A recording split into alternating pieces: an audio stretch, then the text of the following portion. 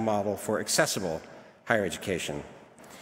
Like a certain local university president some of us may have heard of in the Phoenix area, escapes my mind, Dr. Wilson believes that a public university should advance discovery of public value, provide broad access to students from all backgrounds, and have a positive social and economic impact on the region it serves. Dr. Wilson came to UTEP after serving as Secretary of the United States Air Force from 2017 to 2019. She's the former president of the South Dakota School of Mines and Technology and Engineering and Science Research University in Rapid City. And prior to that, she represented New Mexico in the United States Congress for 10 years. Wilson also has worked on the National Security Council staff in the White House. She's worked in the private sector, serving as a senior advisor to defense and scientific industry, and as president of Keystone International, a company she founded that conducted business development and program planning work.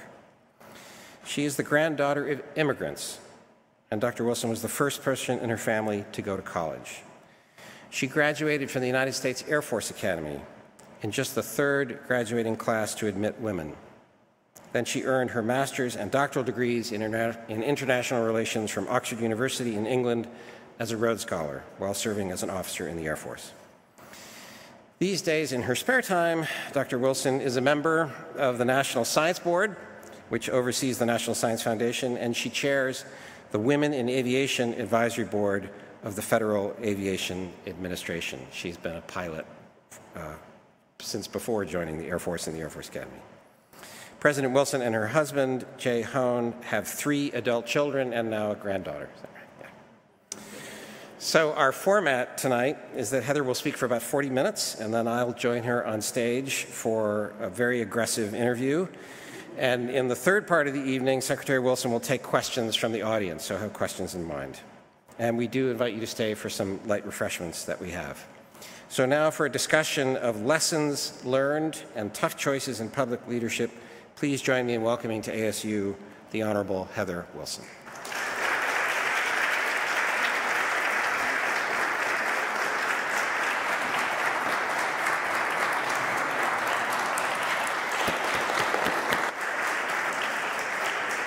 Paul, thank you so much. This has been a long-delayed engagement. This was the first event that I had to cancel in 2020 as the pandemic started. It was supposed to be in March of 2020, so it's good to finally be here and be with all of you. You know, I listened to that introduction, and to me, the most important line was the last one. And I got to tell you, if I could have skipped having kids and gone directly to the grandkids, it would have been good. What I'd really like to talk to you about a little bit tonight, and I'm going to step down here rather than, since they've got me all mic'd up, is particularly with the students here tonight, is tough choices that you make as a leader. I actually think that tough choices happen to most of us every day. And little choices add up to the habits that make good ethical decisions, I think. But I've also had a lot of different experiences in life, and I decided to just kind of do this by taking some case studies. But they happen to have been real. So I'd like to do this, and I'd like to do it in somewhat of an interactive way.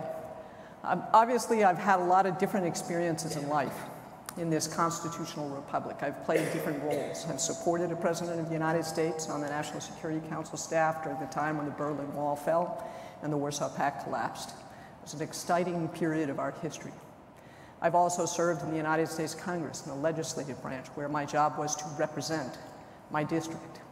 And then I've also served as the Secretary of the Air Force, and so I had the opportunity to play a role under our Constitution and are the laws of this country as the service secretary.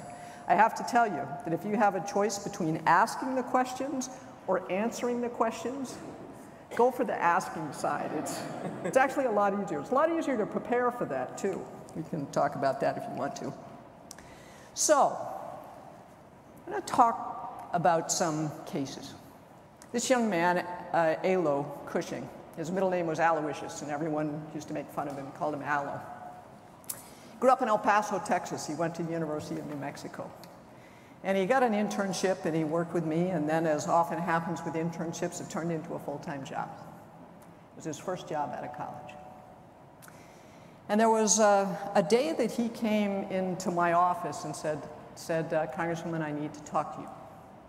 There was an association lobbyist who, you know, the 1st District of New Mexico is a very difficult swing district. I probably never should have been elected in the first place. But I never had an easy race, and it was an election year. And he came in and he said, you know, one of his colleagues who's a lobbyist said, hey, old buddy, I got this bill that's really important to us. And our group just spent $500,000 on TV ads to help another congressman. If your boss co-sponsors this bill, we'll help her too. So why do you think that bothered you? I'm going to start picking on people if you don't volunteer. So why do you think that bothered him? Why did that bother Ali? I mean, he's probably, at the time, probably about 1-2 years older than you all as students. Okay, there's the line. Why did that bother him? Yeah. Perhaps it's because then policy is being determined by financial interest and not by what's right or maybe the correct policy. Could be. Could be. It might be because it's being decided by financial interests. Anybody else have any other thoughts?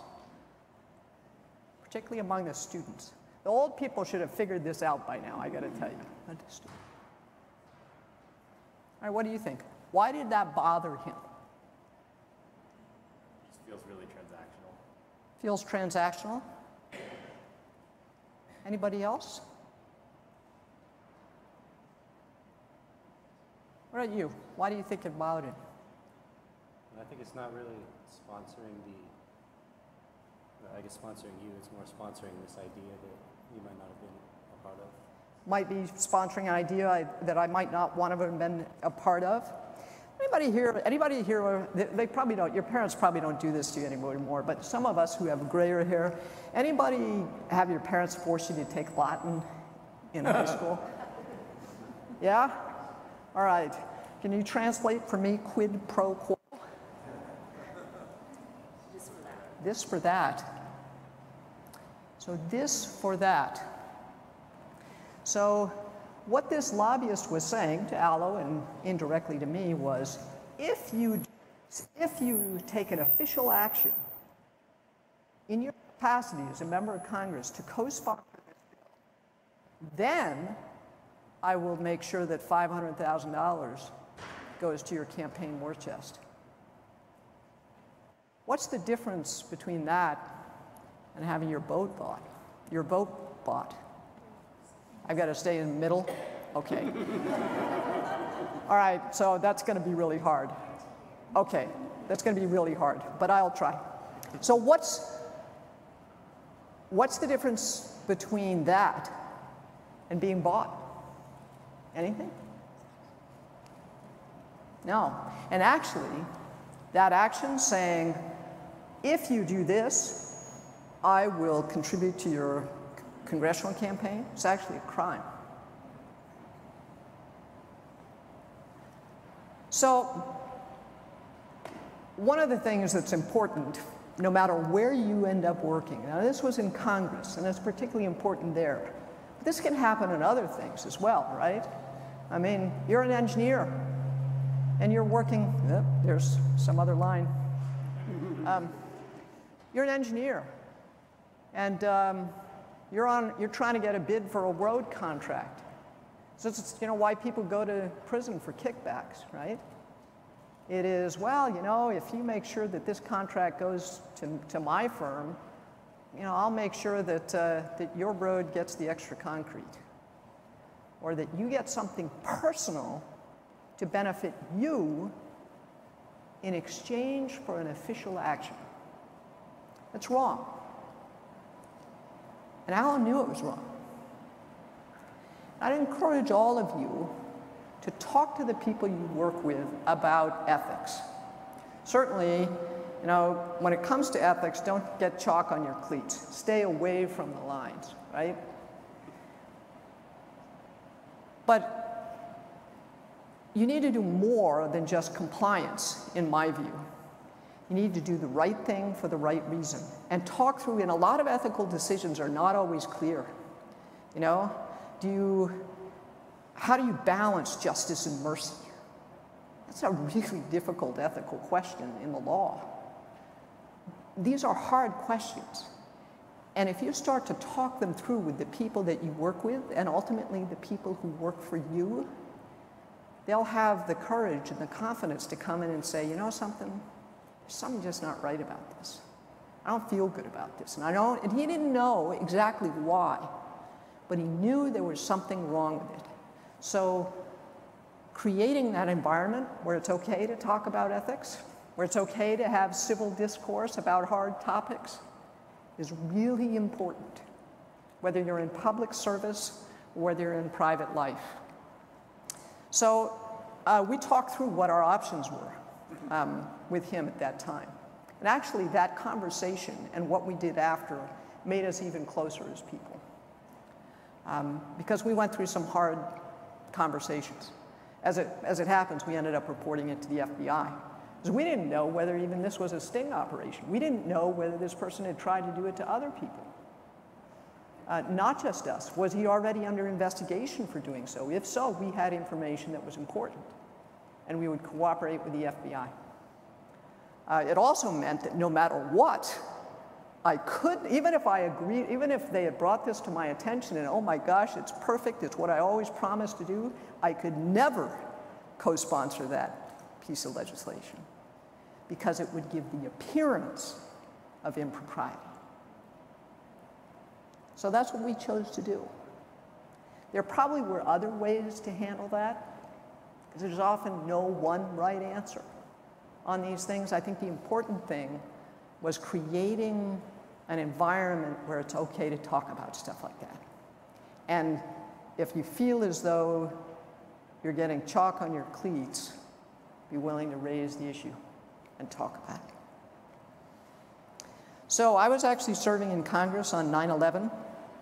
I've now come to the realization that many of you who are students here now were born post 9/11, which starts to make me feel really old.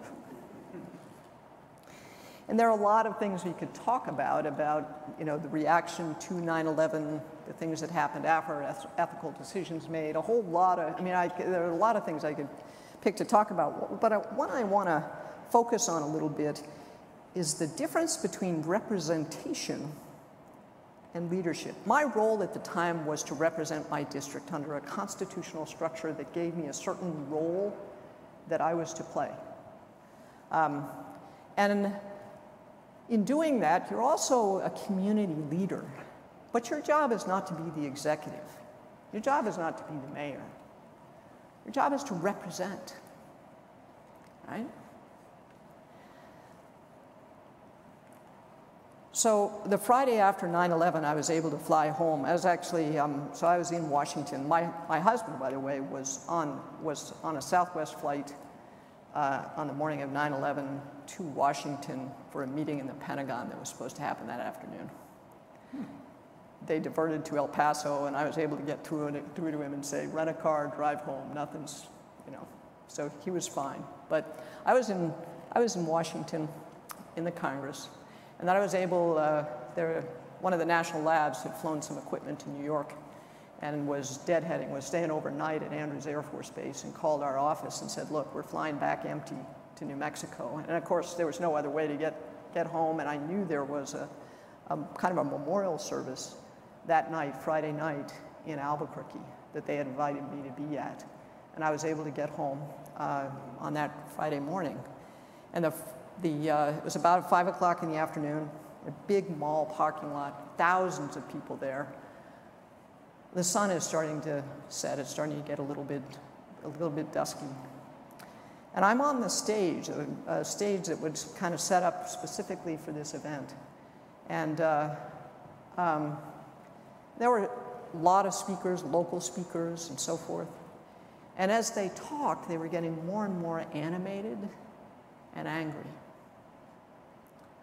and appealing to people's desire for revenge. And I don't mean revenge in Afghanistan. I I mean revenge on their neighbors who may not look or pray like they do. And it was a really uncomfortable situation. They were looking for somebody to blame and somebody to hold accountable, and it was getting angry.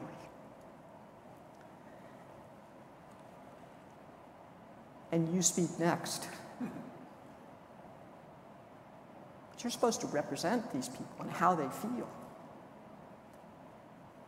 You're supposed to carry their feelings forward as their member of Congress. So what do you do? I'm going to say it was one of the most uncomfortable situations I've ever been in as a public official.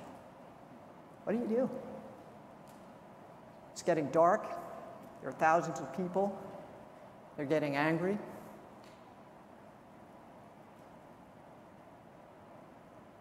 What are you going to do?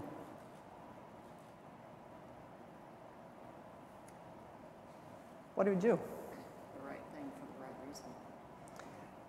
The right thing for the right reason, but what would that mean in that circumstance? I think that's trying to get people to recognize the difference between what happened in New York City and who their neighbors were. Mm-hmm. So recognize what happened in New York City and who their neighbors were.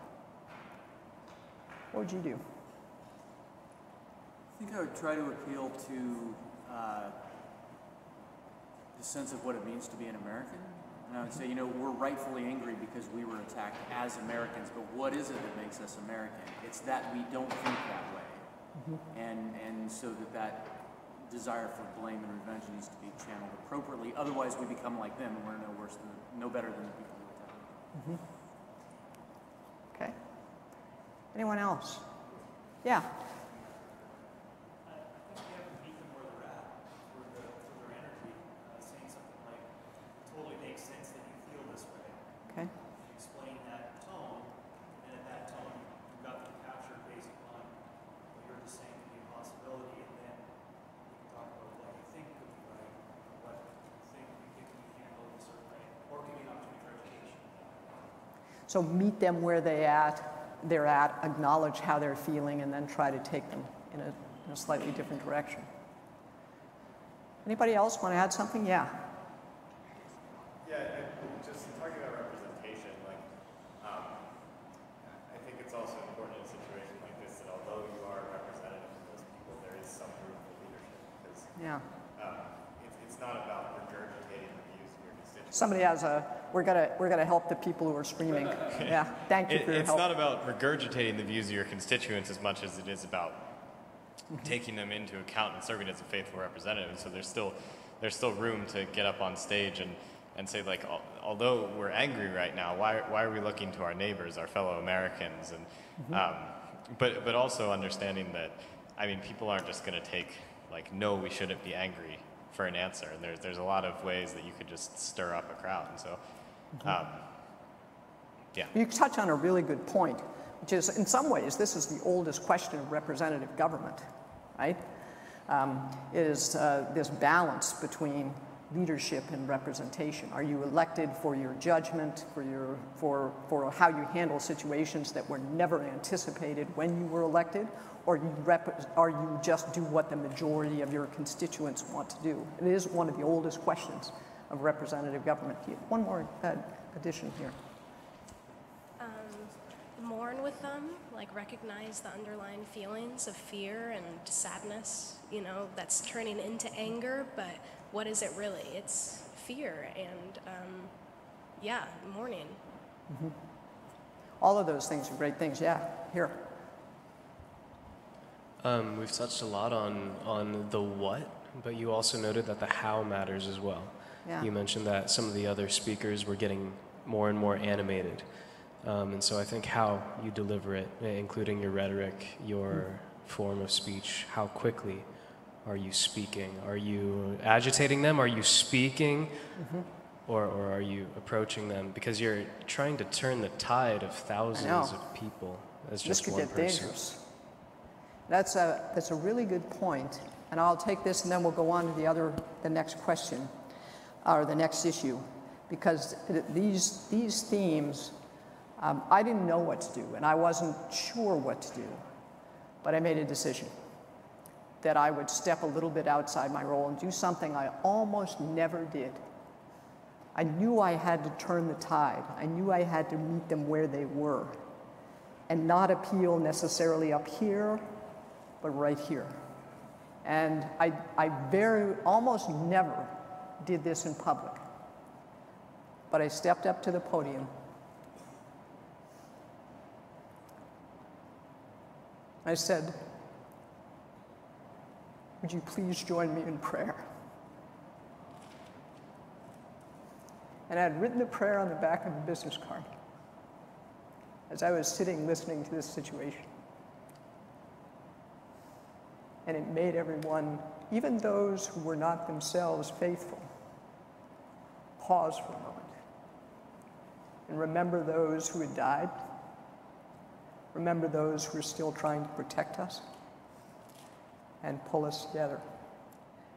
And I felt tremendously vulnerable and at risk when I did so, because I always felt it was, as a member of Congress, I often felt that people wore their faith on their sleeves to be seen to be faithful, not because it was real. And I never wanted to be that person. But in the moment, that's how I felt. Fortunately, it worked because we made it home that night.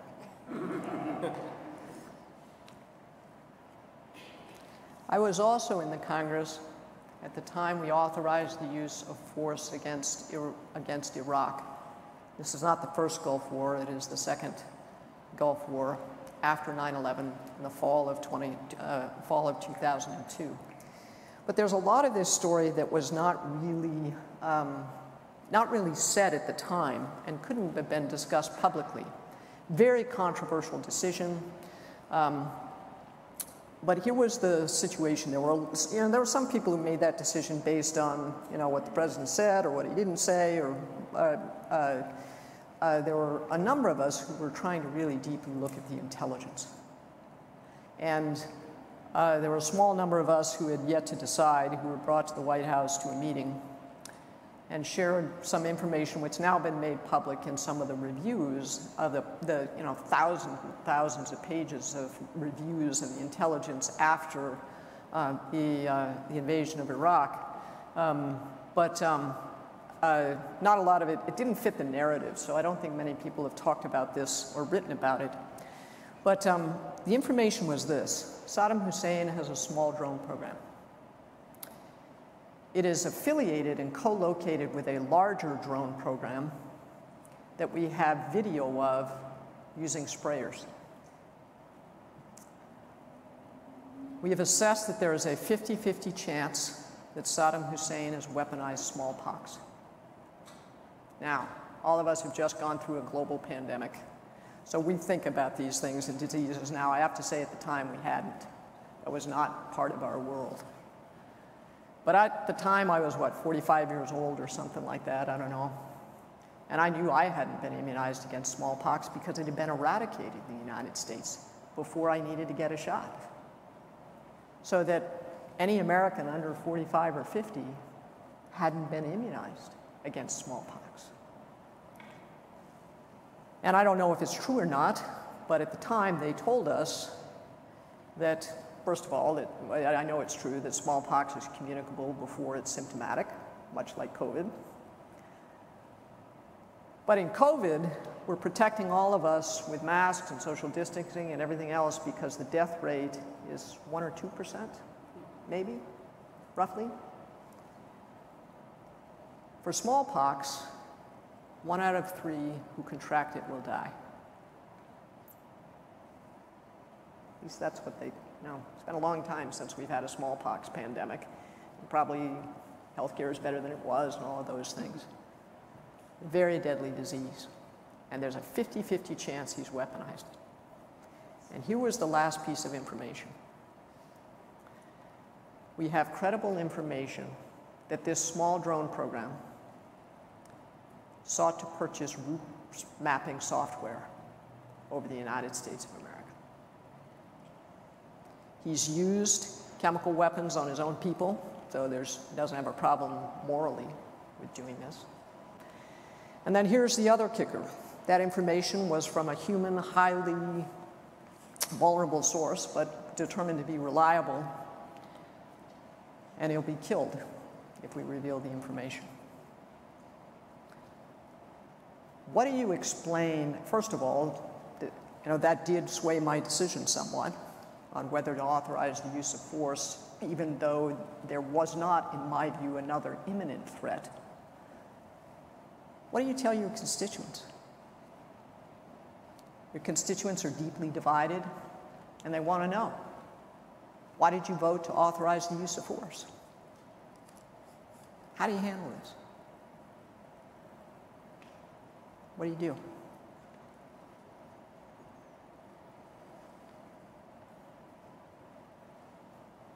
Any thoughts?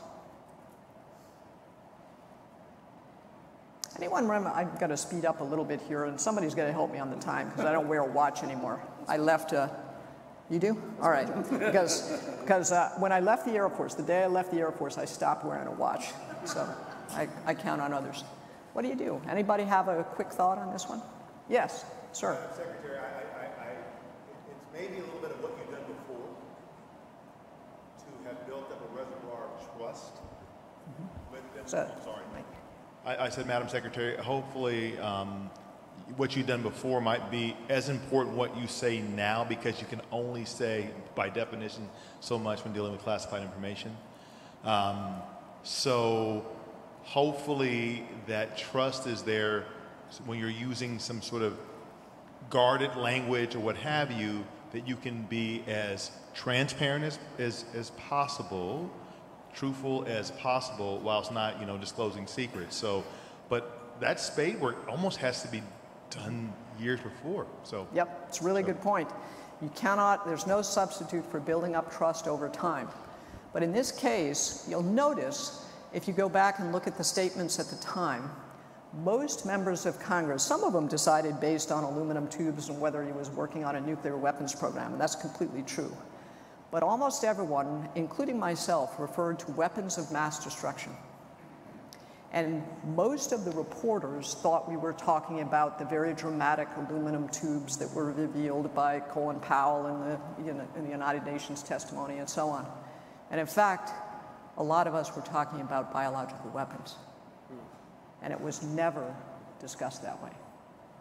But they are a weapon of mass destruction, and I always used that phrase, and it's absolutely true. But the real threat we were terribly, terribly frightened of was the possibility of aerosolized anthrax being spread by small drones over the United States of America. So checks and balances. We talked a little bit about this and the roles one plays. But it was in December of 2005, and I'm at First and C Street in Washington going to work to the Cannon House office building, and I look at the newspaper headlines, and there in the front page of the New York Times is Bush lets U.S. spy on callers without courts. There's a Foreign Intelligence Surveillance Act where if you want to collect intelligence on an American, you have to, the Justice Department goes to a special court and asks for permission to do so for intelligence purposes. Not because they've committed a crime, but for intelligence purposes. And it's been there after some abuses of civil rights of Americans in American history. And so there's the headline in the New York Times. You are the chair of the House Intelligence Committee, subcommittee that oversees the National Security Agency. There is a statute with respect to the Foreign Intelligence Surveillance Act that says that the president shall ensure that the congressional intelligence committees are kept fully and currently informed. That's the requirement. And you're completely blindsided. You chair the committee. This is a president of your own party. It's after a major terrorist attack. I actually knew the NSA director personally. Mike Hayden and I served together and shared office spaces on the National Security Council staff under the first President Bush, when he was a colonel and had hair and my hair wasn't gray. I don't know if the story is accurate. So what do you do?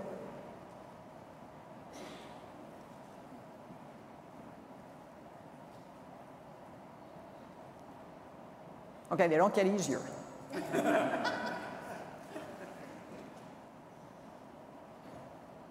Yeah, right here.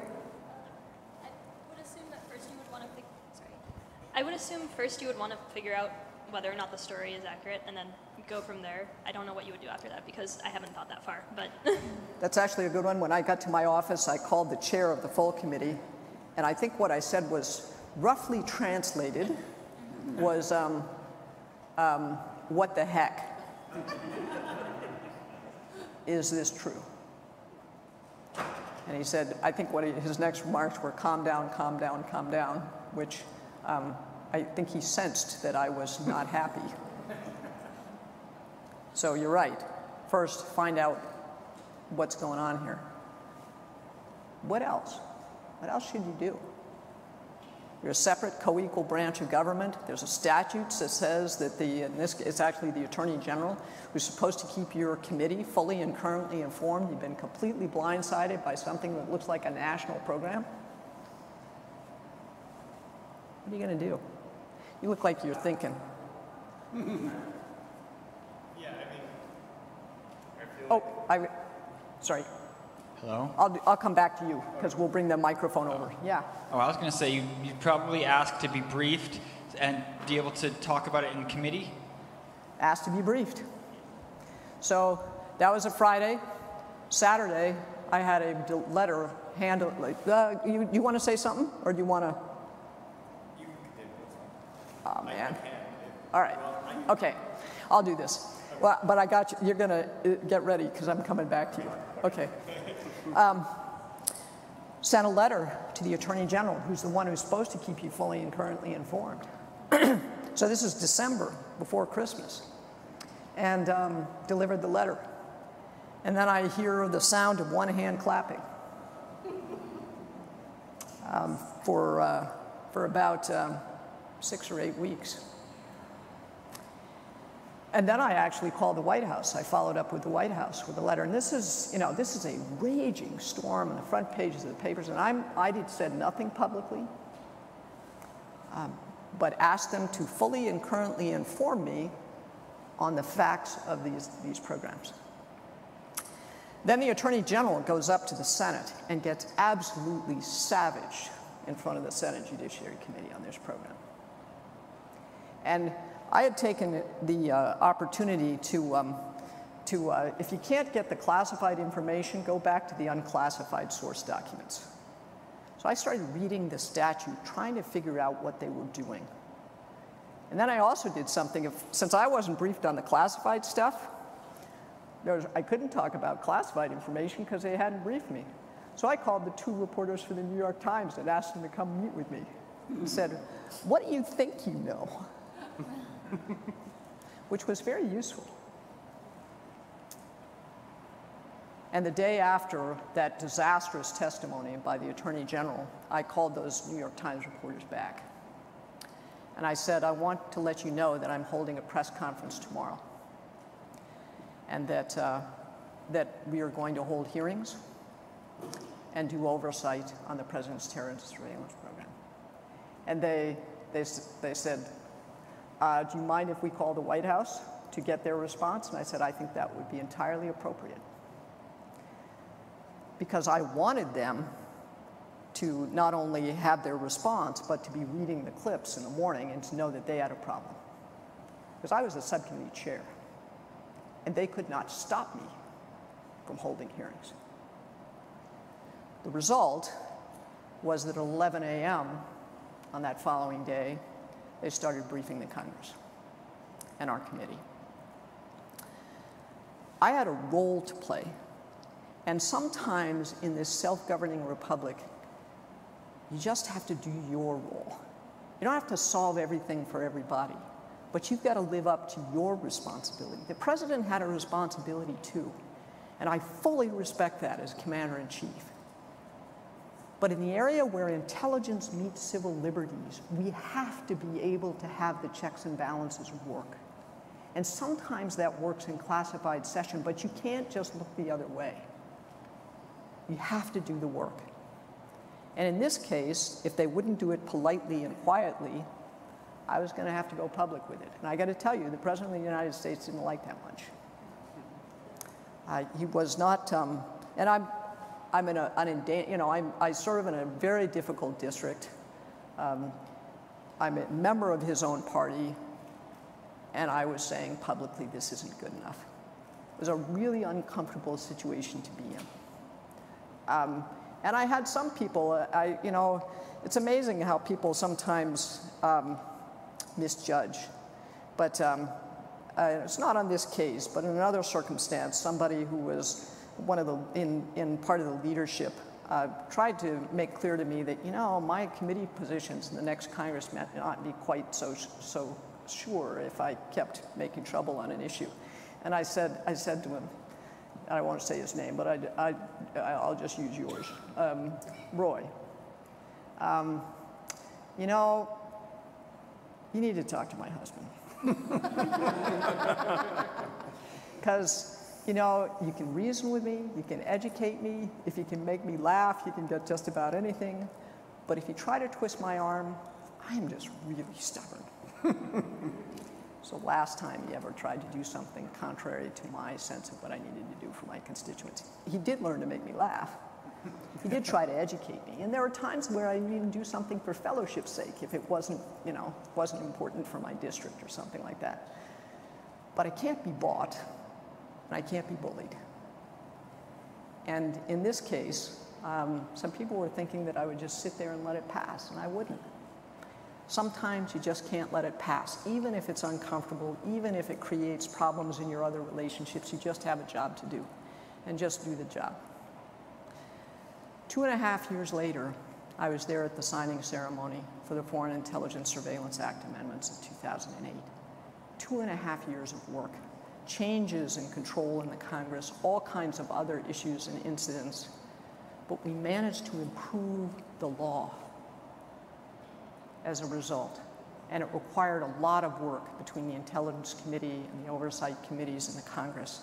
And one of the things I was most proud of, my kids were there. We used to do Boys Week and Girls Week in Washington, and sometimes they both came together if my husband was on reserve duty or something, and they were there that week where we had the debate, and they will tell you to this day, they missed a game of the Washington Nationals because the debate went too long on the floor. But it got done. And when we were flying back from Washington, we were with both kids, so my kids were like this at the time. And through Chicago, and when we got to Chicago, I turned on my cell phone and there was a voice message, and I listened to it. And then I passed it to my kids. It was the President of the United States saying thank you for your leadership in getting this fixed. He did not say that 2.5 years before. So this is one more, and I'll leave it at this. I was the Secretary of the Air Force, and it was a Sunday morning, and someone walked into a church, the worst mass murder in Texas history. And then the Inspector General called me on that Sunday before lunch and said, I think we may have a problem. This guy may have been an airman. He called back a few hours later and said, yeah, he was an airman, but it gets even worse. He committed an offense and was discharged for it that should have been reported to the FBI under a statute that was put in place in 2007. He should have been prevented from purchasing a weapon if there was a background check. We think the Air Force failed to report it. And as a result, he was able to buy a weapon. So what do you do? Only 5 minutes, so you're on the, your IG has just called you. What do you do? So I think your previous story lends itself to this one. Is that me? I think it lends itself to this one because I think immediately it calls for oversight. Because there's clearly some issue that led to that not being reported, whether that be someone protecting someone else or just laziness or just getting caught up in the weeds and it got lost somewhere. And Stuff happens. Yeah. And similarly, I think like it calls for reform and it calls for leadership in this spot where you have to say like, look, we messed up, and it may not have directly led to this. As a consequence, this was able to happen. And being able to both acknowledge what you did wrong, or what the organization did wrong, and also put forth steps to like, how are we going to fix this? How are we going to prevent this from happening again? I think that's most important. So I got to hire this kid as an intern someday. He's pretty good. By the way, one of the things in that case was we did get together the following morning to get the facts. The chief of staff and I and a lot of the senior staff of the services, including the inspector general and the lawyers. And in that case, the lawyer at that meeting said, when we said, all right, this happened, we think we should come clean about this and start focus on fixing it. Don't just say, well, we're looking into it, we're doing an investigation, or what. We need to say what we know and then focus on fixing the problem. And the only person in the room that disagreed with that approach was the lawyer, who said, well, you can couch this with, we're continuing to review and find facts and so on, because he was worried about liability, not responsibility. And that was a good perspective. And we needed to hear that at that table. But lawyers give advice. They don't make decisions. And you've got to be able to absorb that advice and make the call. We decided that we would fess up, that we had screwed this up. And we pulled together a task force of 60 people to go back through every single discharge record in the United States Air Force until 2007 to make sure that we hadn't made another mistake. And then we fixed the systems between the FBI and the services so it wasn't god-awful hard to get it done. People didn't do it intentionally. They did it because they got 20 million things to do, and this is another form, and you got to figure out where to file it, and it's just a mess. So can we make it easy to do the right thing? And we did that for all the services. But we did it contrary to the advice of our lawyers, which is not exactly a comfortable place to be in all the time. Finally, a few reflections. Think about and talk about ethics with your team. No matter where you are, what your job is, little choices make big decisions easier. Getting in the habit of not telling little white lies. Because when the big decisions come, you will have the habit of building up all those little decisions. Stuff happens, mistakes happen. Don't deny it, go ahead and own it. And finally, I would say that each of us has an obligation to serve in some way in different parts of our lives. And it may be on the planning commission or on the school board or in some other way, but we all serve in a self-governing republic. You have a responsibility not just to vote, but to participate in self-governance. And the final thing I would say is this. The most important people in your world will be watching. Whether it's your parents or your grandparents, or in my case, a couple of kids who used to be able to wear the Air Force gear to the UNM game. We have a family rule.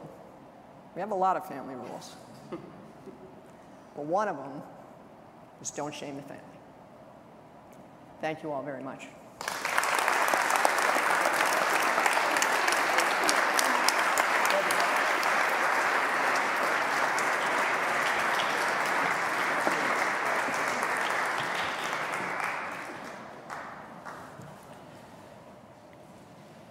Thank you very much for your remarks and for the discussion. And first, I just want to say thank you for being here. Secretary Wilson made a set of remarks earlier today to one of our courses on civil-military relations in the school, and we had cadets and midshipmen from the RTC programs here on campus who were there, so that was a terrific experience, so thank you for that. So since there were Navy people there, I talked very slowly. Ouch.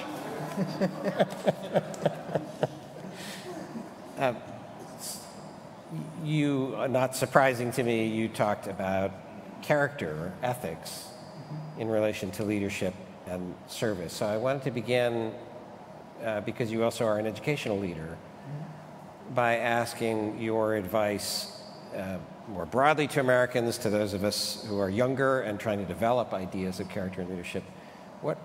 What sources might be most important? Is it ideas and studying? Is it finding a mentor and getting experience? Is it reading biographies rather than just general theories? Or is it all of those things? What advice do you have about? Particularly for the young people here, but really for everyone, reading widely and voraciously to learn from other people's mistakes. Because oftentimes people will write about them, both themselves and also others who are writing about history or even about leadership. I think the other thing is there is no substitute for experience. The lessons that you learn that result in bruises are pretty well learned. And the final thing I would say, so experiences and giving yourselves the experience of learning to lead, reading widely, and then I guess my final thought, and maybe I'll use an analogy to explain it. So my dad was a mechanic and a pilot, and we lived on the end of this road in New Hampshire, and this is back when there used to be traveling salesmen. So this was like way pre-Amazon, okay? So people would actually come out and sell things door to door, and there was the Snap-on Tools guy. He had a red truck that looked like a Snap-on Tools box, but he'd come, he'd drive, he'd pull in the yard. My dad would come out of the garage. It was like Christmas. And he'd sit there and he'd talk to the Snap-on Tools guy for a while, and they'd laugh and things. And at the end, my dad would, pull out his wallet and give the guy some money, and he'd open the back of his truck and he'd give my dad a tool. And my dad would go chuckling back into the garage, and he'd put the tool in the toolbox. My dad didn't really need the tool that day, but he had the tool in his box. He also had a relationship with the Snap-on Tools guy, so if he needed to make a special trip, he could probably get what he needed. Collect tools, experiences, education, credentials that'll lead you to be able to have stuff in your box, even if you don't really need it today. Because there's going to come a day as a leader, you're going to be going, man, I got to find something in my box because I have no clue what to do right now. Unfortunately, everybody around the table probably, if they're good, will have collected different tools than you have. And then you swarm, then it's like Apollo 13 and that great scene where you go, all right, how are we going to make a carbon monoxide detector out of this stuff?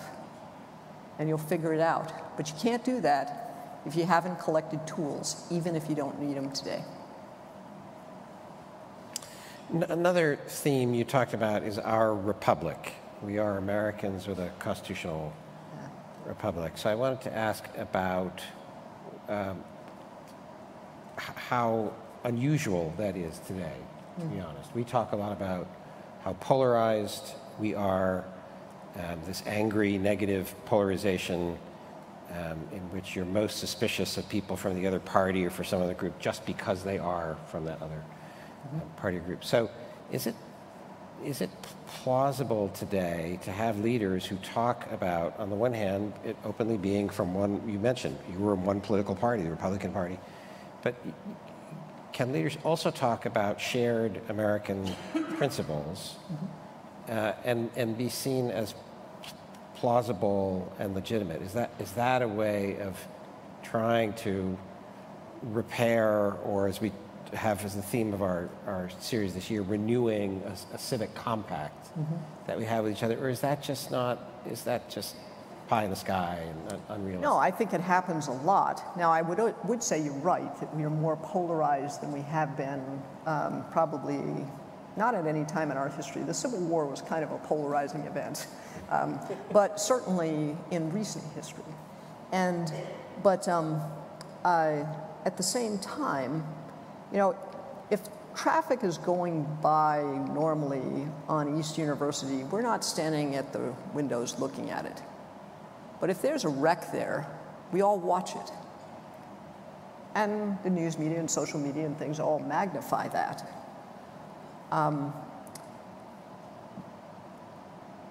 Yet there is a lot going on in our lives and with our colleagues that doesn't necessarily attract attention, and work gets done. And I think it is possible to do those things, to find the common ground on whether it's on education or water policy or you know, pick a subject, science, defense. There's a lot of things where there is common ground, even on very polarizing issues. And you may not accomplish something in a very short term, and it frustrates people. I have to say that one of the hardest things about being in Congress was how long it takes to get anything done. And I'd have to get philosophical about that our structure of government was not set up to be efficient. It was set up to protect us from tyranny. So it is hard to change things. And maybe that's okay. But yeah, it is possible to find common ground in our communities, in our houses of worship, around the dinner table at Thanksgiving. Yeah, I think it is. The early scenario that you talked about of an effective quid pro quo, I mean, the background principle there was that the public trust was a common American good, a common good that you were meant to serve rather than exploit. Your office was representing that. And so this goes back to my first question. We would need to, it sounds very old-fashioned, implausible. I mean, you know. You're becoming a cynic, Paul. Can we teach about those things and have it say, in a very practical way, our form of politics won't function. Mm-hmm. If you want to be practical, be practical. Our form of politics won't function unless we spend some time teaching ourselves as citizens, young and middle and old, that common shared principles do exist, they do matter, they shape everyday political debate and political discussions. I agree completely. And I think it's entirely possible to find people in public service who are, and it's not just in Congress, it's on the school board, it's in the city council, it's at the county commission, it's on the board of regents, where there is a feeling of common purpose and a willingness to listen to each other in order to accomplish things that none of us can do alone, and to build a sense of a working majority. I think it's entirely possible. Your reference just now to tyranny and liberty, I mentioned this to you earlier today. The national poll that was conducted a few weeks ago in the wake of the Russian invasion of Ukraine, which brought up an attitude about liberty in the United States. So a very reputable polling firm, Quinnipiac, posed a series of questions about that international situation, but then asked Americans for their attitudes about America in one particular question. And it was asked, if America were invaded, as Ukraine has just been invaded, would you fight the way the Ukrainians seem to be fighting, or would you flee, in effect? Mm-hmm. And for the younger generation in the poll, 18 to 34, a majority said they would not fight.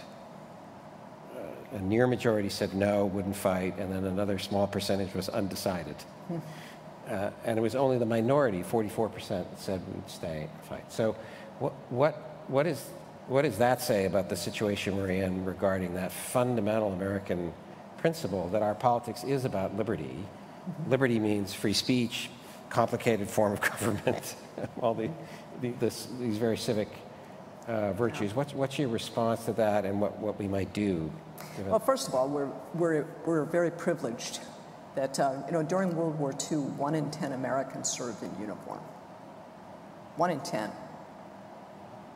So it meant like every third house on the block had a blue star in the window. Today it's 2 in 1,000. So we're protected, right? There's probably some of you in this room have family members who are first responders, who are police officers. We're blessed to live in a very safe environment for the most part.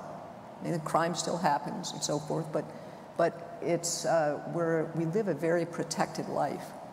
But I'll say to you, when I arrived at Oxford, there was the Oxford Union where they had debates. And one night I was a member of the union. I never debated there. I went to listen a lot, though. And one night there were all these television cameras and things. And I went to the debate. And the debate was a repeat of a debate that happened just before the Second World War. And the resolution was this: this House will not fight for king or country. And it happened when Hitler had risen to power in Germany. And there are some historians who believe that that vote, where the Oxford Union voted and said in the 1930s that they would not fight for king and country, that emboldened Hitler to believe that Britain would not fight if he became an aggressor in Europe. And several of the people, then gray-haired, came back in 1982 to debate that same resolution again, and regretted that they had debated it and were on the wrong side. And to a person, each one of them had served in the British military during World War II. Sometimes the things you think you would not do, when confronted with the reality, you would do. I started my life as a young officer in the military, and you go through all these things that you know, what's worth fighting for, what's worth dying for, what's worth killing for. Those were all discussions up here until my children were born. And then I knew, if anyone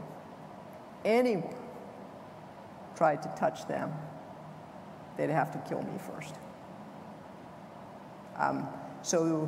So that reality, when reality confronts you, that you are facing evil, as Ukraine is doing right now, sometimes you have no choice but to fight to defend your family and your freedom. And the Ukrainians know what it was. There are several books that are worth reading on the Ukraine, Anne Applebaum's books about the crushing of Eastern Europe from 1945 to 1954, and the famine, Stalin's famine. She wrote a book on that as well, I think it's called Red Famine. Great books on the history of Eastern Europe. The Ukrainians know what it was like to live under Russia and Stalin and the Soviet Union. There's a reason that they're fighting as hard as they are today. So sometimes, and the final thing is that those, while it's just a poll, when we're safe and protected and we can say, well, I wouldn't fight. Maybe in this country other people would do it for you, but I tell you, those who say they would not fight, if faced with their family dying, they'd fight. I think that, the result of the second time that they had that debate, this House will not fight for queen or country, because Queen Elizabeth, of course, was the queen then in 1982. The result was different, and they resolved that they would, because they knew they would, because they lived through it, and they had. Thank you. Well, I don't want to monopolize the questions, so we do have a microphone that we'll bring into the center aisle. This is a custom for our speaker events to allow Q&A. So my favorite food is green chili, and my favorite color is blue. And we ask that you pose brief questions rather than statements.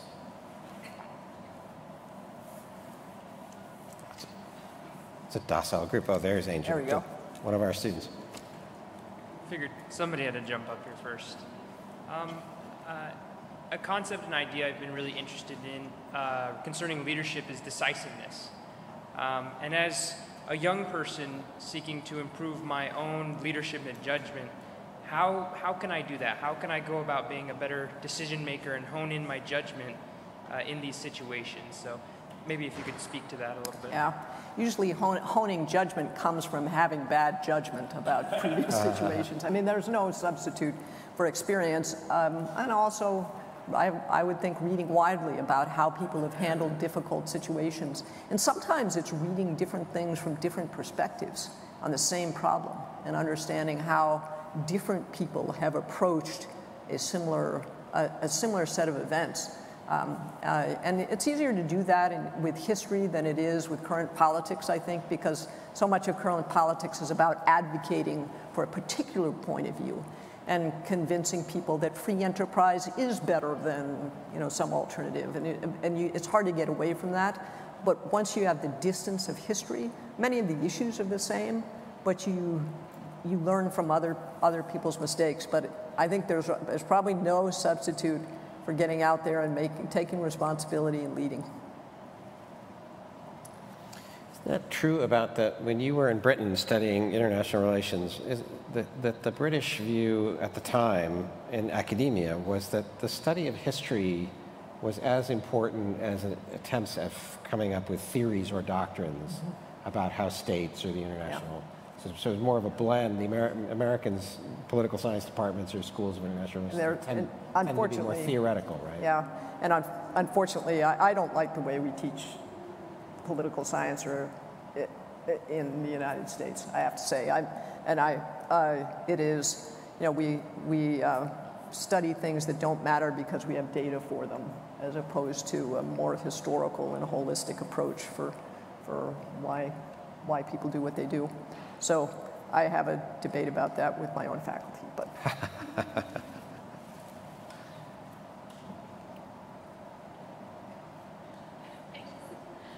Hi, my name is Flannery. I'm a student in SCETL. My question is, with my generation, a lot of kids have a negative view when it comes to police, military, and things like that. How can we change that mindset? How can we turn it back to being something positive and looking at these people as heroes like we used to? Yeah, I think the military is, I may be wrong on this, I haven't seen numbers recently, but I think the military is still one of the most highly regarded institutions in the country. I think that respect is still there. You're right about the police and what the country has probably gone through in the last couple of years. I think engaging, and it's actually a really good example of where civic engagement and discourse is probably useful. You can understand if you're a law enforcement officer or the family of a law enforcement officer, and they go to work every day and you kind of wonder whether they're going to come home, you're going to cut them a lot of slack. And they often see the seedy side of society that most of us don't even want to believe exists sometimes. And you can understand how if you're working in that world all the time, you don't get to see the kind of wonderful things we get to see in our lives all day, every day, in the development of young people. So that's probably a good example of where, I don't mean on a big national scale, I mean on a local, engaged way of a round table of people who are in law enforcement with students who have concerns. And that kind of a dialogue can do wonders on a campus. So start from where you are. Thank you. I could ask you about the size of the police force at UTEP, right? I mean, how many? 33. Thank you for being here. Thanks for sticking it out, Paul, and making sure this came to be. I couldn't help but see a through line that you could probably speak to with regards to representation and connection to the public. 2003 versus 2017. They're like 80 years apart with regards to information sharing. Yeah. And the way people see the world, or the way people get information. So I wonder if you could speak to that of, approaching, maybe take that same idea. 2003, that church shooting happened. There's probably 3 forms of information that the public is going to get in 3 different lanes. But in 2017, there's 35 different lanes. Yeah.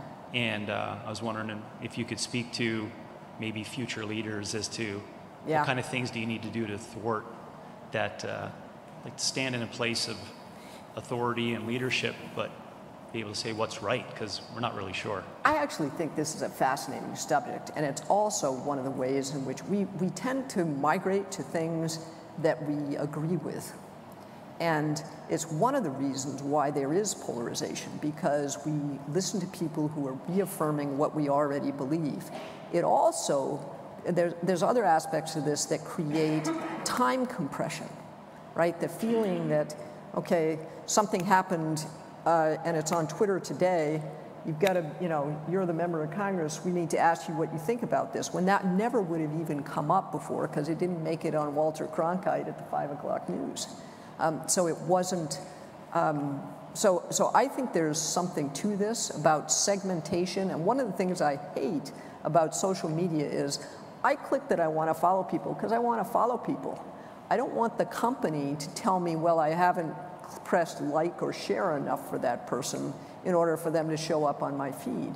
But they are, they are trying to feed me things that I will like rather than let me decide what I want to like. And so I'm concerned about that effect on our society because it tends to force segmentation and disconnection from other people's points of view. And so I am very concerned about that. One little squib, if I may. So when I was elected to Congress in 1998, I inherited the database from my predecessor, who got it from his predecessor. So it went back to the 1960s, which was fascinating. In the 1960s, somebody would sit down at their kitchen table and write a letter to my predecessor saying, please protect my Social Security. With my predecessor, C-SPAN started, and they'd say, why did you vote against House Bill such and such on Social Security? When I became a member of Congress, they would email me and say, why did you vote against the motion to recommit the amendments on the Social Security Reform Act, such and such and such and such? And if I didn't answer them by the next day, they were angry at my lack of responsiveness. So it went from 3 weeks on a generalized topic to instantaneous on a very narrow issue in about 30 years period of time because of the availability of information. Now, so it's hard to, I don't know how we deal with all of that, but I watched it happen. Yeah.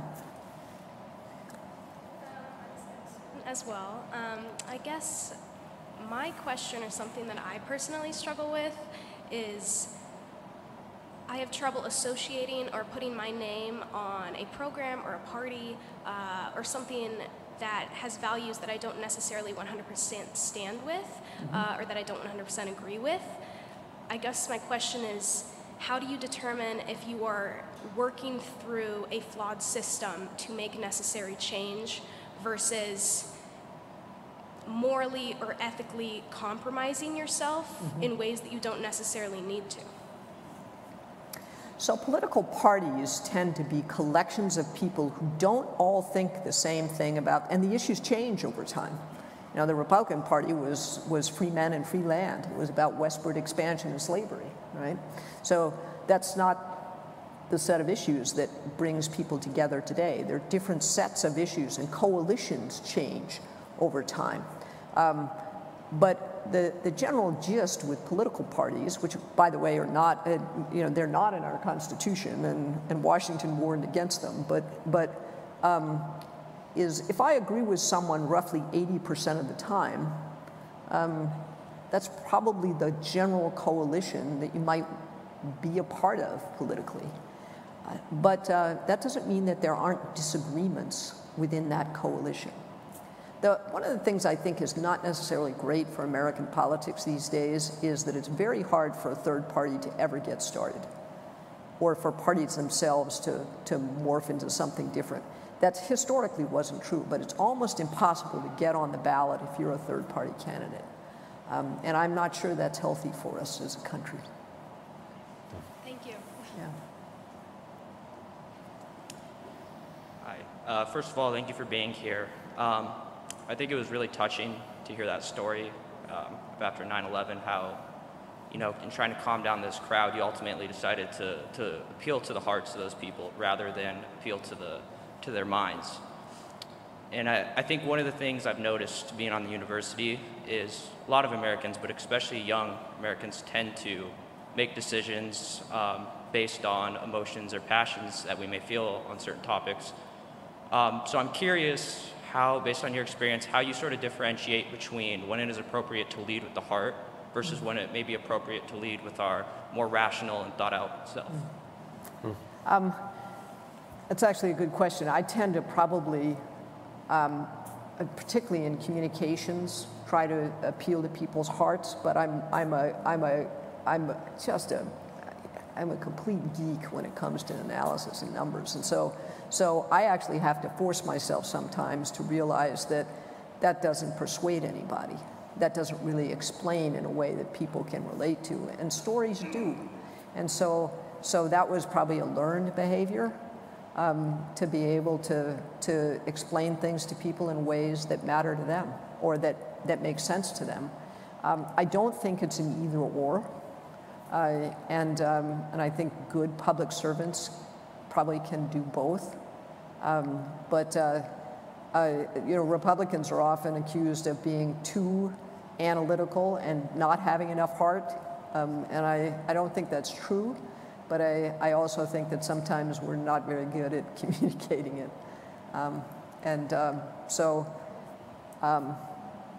You know, that night, one of the things that was hard, my children were there that night, and I was, after 9/11, that was the first time I saw that my husband brought them, and we met there at the mall.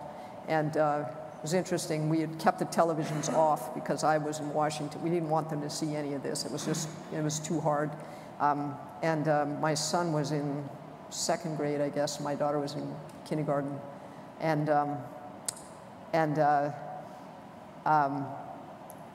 My children, particularly my daughter, who's more emotionally intelligent than my son will ever be, she was fine until she saw how other people interacted with me, and that people were just breaking down crying. And it was it was a very emotional time. And for me, what I needed was a way to let people breathe for a minute and recenter. And that's the way I chose to do it. And I don't know if it was right or not. I really don't. I really don't. Thank you. So we have time for just these last 2 questions. Yeah. Good evening. Thank you for coming. My name is Colton. I'm a senior in SCETL. I think it's fair to say that you've served our country in extraordinary ways. And given your experience, I'm curious, what are some ways for individuals in younger generations like myself to serve our country that is not as grand as serving in Congress or as an officer in the military, but is nonetheless as important? Just look around you at what needs to be done. There's so much that needs to be done.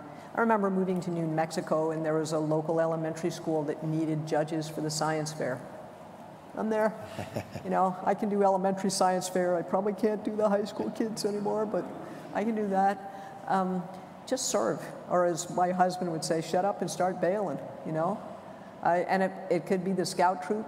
It could be the committee raising money to fix the church roof. Civil society is much stronger than government.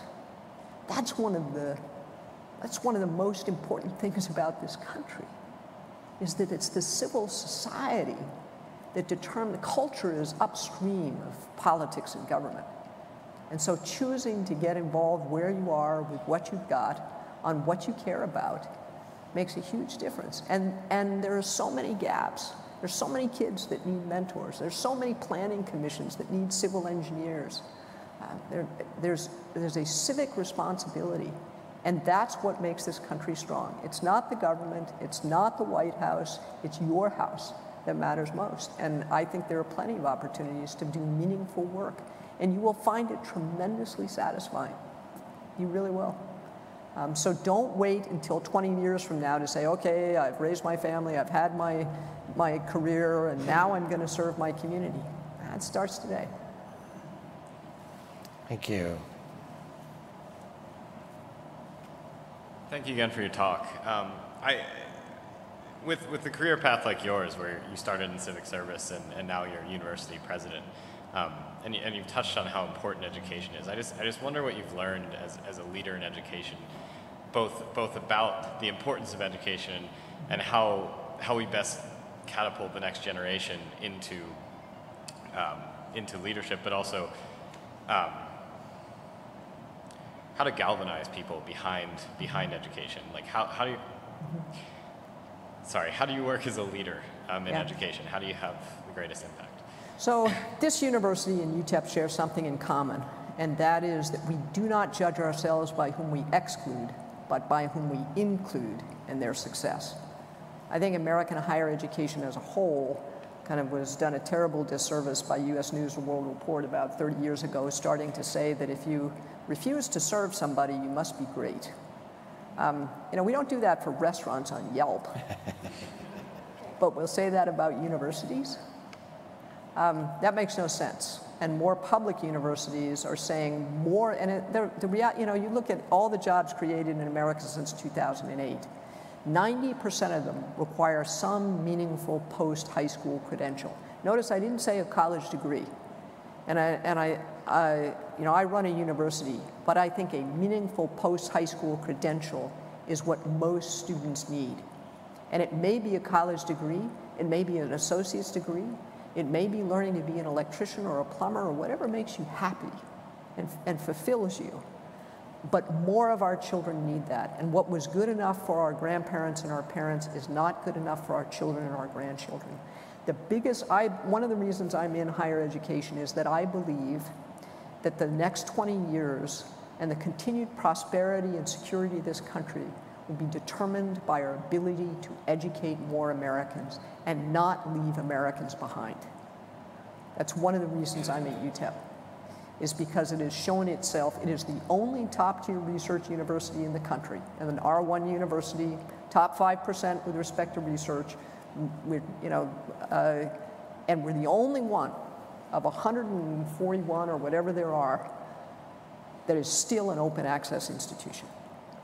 If you've graduated from high school, we will give you a shot. And if you're willing, we are not a sink or swim kind of place. We're a come with us, it's going to be fun, and we're going to teach you to swim kind of place. And more of higher education needs to be like that, because we need to engage those who are not engaged in continuing education. The final thing I will say is, unlike our generation, where we went to school for 4 years, we went out, and maybe we come back and do grad school for 2 years, it's going to be more of a spiral of continuous education in a variety of ways throughout your life. And the reason is because the pace of change is accelerating. In 1982, when I graduated from college, IBM invented the first desktop computer. It had a 4-inch floppy disk, and you know something? You could get an entire 300-page thesis if you had about 10 of those disks. It was amazing. It was really cool. Or in my case, my grandfather didn't have a high school degree. He was one of the first flyers, first pilots in the Royal Air Force. My father had a high school degree, but he didn't go to college. He was a commercial pilot. You cannot do the same things in the same way. And you think about that, in 1969, my grandfather started flying shortly after the Wright brothers, and he lived to see a man walk on the moon. And the computer that took Neil Armstrong to the moon had less power than the phone in your pocket. Pace of change is accelerating, which means your life will be defined by learning. And institutions like this, and the one I lead, have to adapt to that and enable continuous learning in order for America to succeed. Thank you. And I still want you as an intern.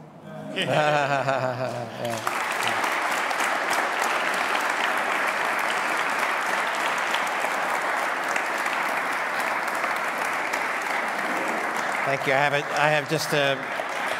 have a few closing remarks.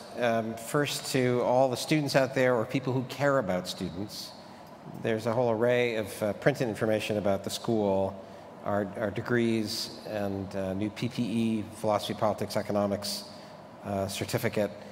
I wanted to mention that our final event this year in the Civic Discourse Project is just about 2 weeks from now on April 13th. John Tomasi, formerly a professor at Brown University, is now the first president of a higher education reform group called Heterodox Academy. And John's going to be here to talk about what the goal of a university is. Is it to pursue knowledge, or is it to pursue social justice? So that's April 13th. On this theme of heterodoxy and robust discourse, I think there are cards on your chairs put down by our staff. If you appreciate this kind of event, if you appreciate our school, we hope you might think about donating and supporting it, enrichment experiences we offer for students, scholarships, and also this kind of a public speaker program. We hope, I need to say thank you to our team that puts on these events. First, Dr. Carol McNamara, our Associate Director of the School for Public Programs. The other members of the team, our event staff, Morgan and her team, Marcia, our Communications Director, our student workers. We're grateful for the efforts that they put on. I hope you will look for our podcast, which is called Keeping It Civil.